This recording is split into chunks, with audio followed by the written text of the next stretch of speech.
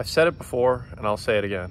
Great moments are born from great opportunity. And I truly believe GameStop has an excellent opportunity and is truly one of the most underrated investment opportunities of all time. Of course, always do your own due diligence, right? Always do your own research. Don't just blindly follow what I say or anybody says on the internet, right? It's really, really important to do your homework. But if you do believe in the stock, I think there's a great story that's just being told in real time.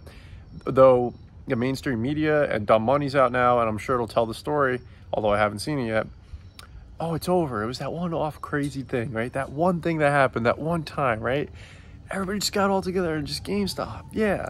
When it's really so much more than that. Anybody still involved in GameStop is truly invested, in my opinion, and not trading. Whereas at the point of January of 2021, it was a time period where everyone was trying to get in quick, make a quick buck. Oh my God, to the moon. Boom, boom, boom. Fast, fast, fast, right? And that is still kind of the story that's told. Whereas anybody that's involved in GameStop, how I see it at least, is in it for the long term and where the company's going as a whole over time. And they're not in a rush, right? And it's allowing individuals that like the stock to continue to accumulate shares.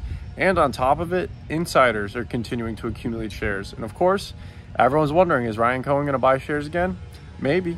But just the threat of him even buying shares, if you're betting against the company, you have to be thinking like, oh, every time this guy buys, it's such a positive reaction, right? And then even when he doesn't, you have individuals that like the stock that are buying, insiders that are buying, and you have a company that's truly turning around. And in not the best economy, on top of it, they're nearing profitability. And I really think margins are more important than revenue. Larry Chang also recently alluded to that in a recent tweet.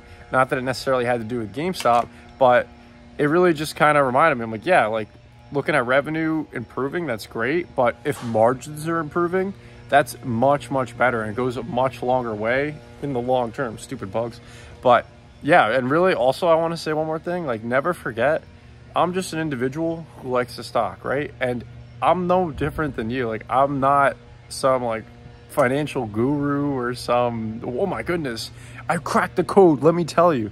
I'm just here to document my journey as a GameStop investor and my own ride. And I really encourage everyone, document in your own way, right? It doesn't necessarily have to be videos. Just write what you want to write, or even if it's for yourself, but just keep bettering yourself. And that's something I like about the whole movement around individuals that like GameStop, is I feel like anybody still involved with GameStop at this point truly has educated themselves further over time on subjects outside of GameStop, such as market mechanics, macroeconomics as a whole, and various different things that are going on in the world that it's like, wow, that's how this really works.